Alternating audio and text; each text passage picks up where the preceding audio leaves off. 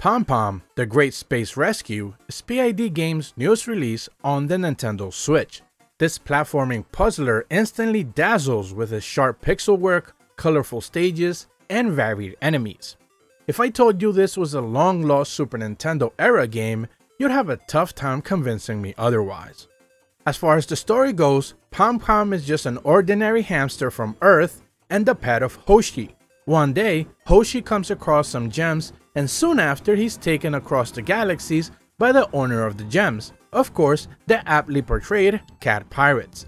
It's up to Pompom to save him and trek the universe doing so. Gameplay is side-scrolling in nature. You don't directly control Pompom as it makes its way to the other end of the level, in a classic Mario-style fashion. Instead, what you do control is a cursor on the screen, and of course on the Nintendo Switch, it provides options to utilize the cursor, which is a neat touch.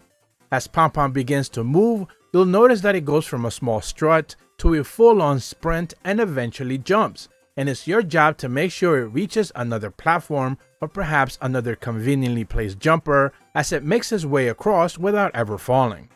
Levels begin relatively simple in nature, and they do a great job teaching you the basics as you progress along. Perhaps place a flat pad here so he lands on it after a jump, but perhaps a jumper here suits instead, so he lands on it and then soon after jumps and bounces on the head of an enemy and reaches a bit further. Strategic placement of these contraptions is what makes the gameplay fun, and in some levels you're given the pause option. Essentially, you freeze time for a few seconds to think about what you want to do. The timer and the limit never really feels too punishing, so you can't necessarily abuse it, just learn to manipulate it. As you make your way through the 8 or so overworlds, you'll notice that each one of them has a unique aesthetic and look. Certain new tools are provided for you to help your Pompom make his way across the devilish worlds and plenty of enemies. Pompom has no use of weapons or even powers at all. Its success is fully based upon you making sure that it gets to the end safely. Some levels have you building train tracks to ride across, another one has you jumping through a massive chasm with a whip, kind of like Indiana Jones, and others utilize even more insane tools, while also interacting with the world itself to make platforms appear and disappear, which also reminds me of a Mario level. The variety never ceases to amaze me, and the levels don't overstay their welcome. You're given 2 bubbles to essentially fail and retry instantly, Mario Odyssey style. Pompom will fly up in the air and you pop the bubble and it's ready to get on the move again as you figure out your plan of attack. Checkpoints are also generously spread throughout the levels, and you can instantly restart from a checkpoint at a press of a button, so there's very little drawback to that if you think you can do better on a specific section. Each world has one carrot that you need to collect, kind of like New Super Mario Bros. Use Deluxe gold coins.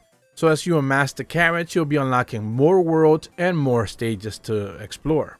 The performance on the Nintendo Switch is excellent. Of course, usually pixel art games don't necessarily have much of a performance issue, and I don't necessarily have to tell you either that the OLED makes this game stand out on its own, but it looks just as good on a Nintendo Switch Lite as well.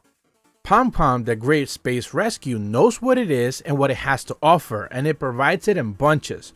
Short, cleverly designed levels where you control the outcome of the run and inevitably a success if you use your tools wisely. Nintendo Sphere gives Pompom, The Great Space Rescue on the Nintendo Switch an 8 out of 10.